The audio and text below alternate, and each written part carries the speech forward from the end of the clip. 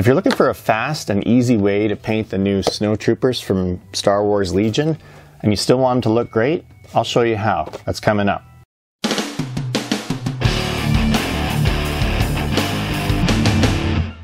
Hey guys, Jared here from MiniJunkie. So I wanted to show you how I painted the new Snowtroopers for Star Wars Legion. They just came out recently. Really cool models, and honestly, really easy to paint if you use a few different techniques that I'm going to show you here today. Sometimes they're called harsh environment troopers, which I think is great, because mine, for example, I'm doing more as like a sand trooper type of look, and in fact my bases are desert bases to match the rest of my force.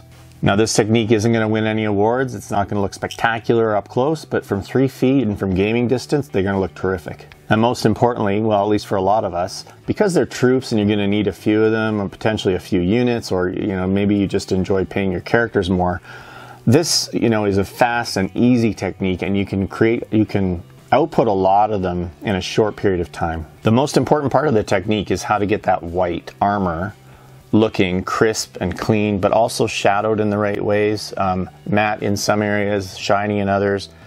Really nailing the white armor of the Imperial units is what makes or breaks the look of the unit, in my opinion. So this technique, while easy, can also be applied to the regular stormtroopers that come in the core box or in the expansions, or even to the scout troopers. Basically any Imperial unit that uses a white ceramite style armor, you can use this technique. Okay, that's enough of me talking. Let's go to the paint table and I'll show you how to do these.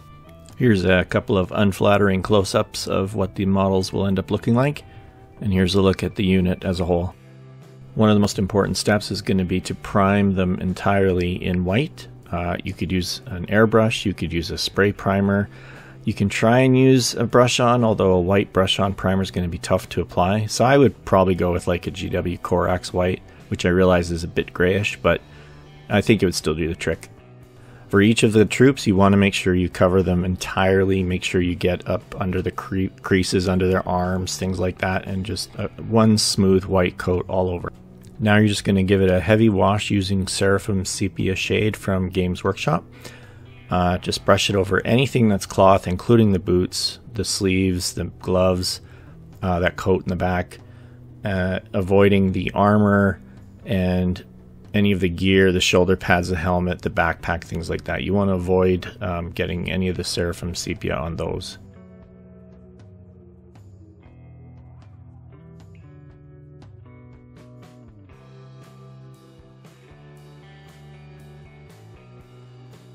I showed this on a couple of troops just because I realize it might be helpful for you to see where I applied it, but it's, again, I mean, this is a really straightforward step. So I'm probably showing it to you longer than I really even needed to. It's very obvious what you need to do here.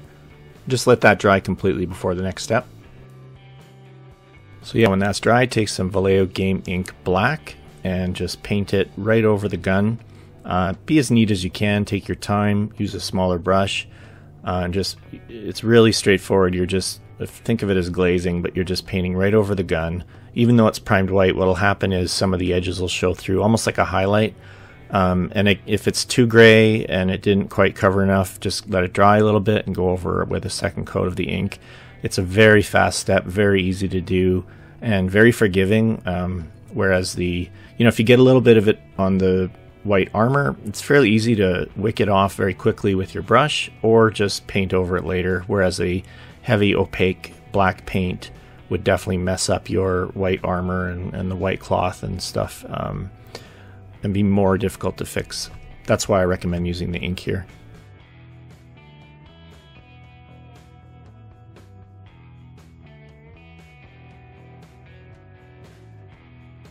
And again, just to give you another example of how I did this, I'm applying the ink also to the, I guess, hose of this weapon. I'm not sure what that is, but same principle, just applying it over the white, and it leaves a little bit of a gray highlight on each of the ribbed portions, but and then the overall larger gun I also applied the black to. Every part of the weapons is done with this black technique. When that's dry, take your favorite white. I used P3 Moro white and just tidy up any of the white armor and equipment that you might have got other paint on. For the next step, use your preferred method to gloss varnish the entire model across the entire unit. Just gloss them completely.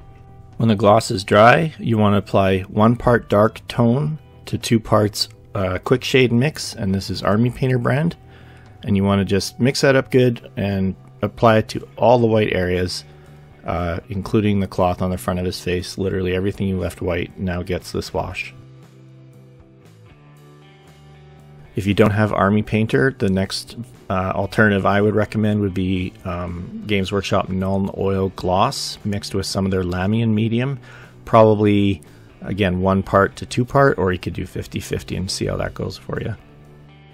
As you're doing this, you want to wick off any of the parts where it starts to pool too heavily with your brush. Just kind of apply the tip to where it's pooling and it'll soak it up.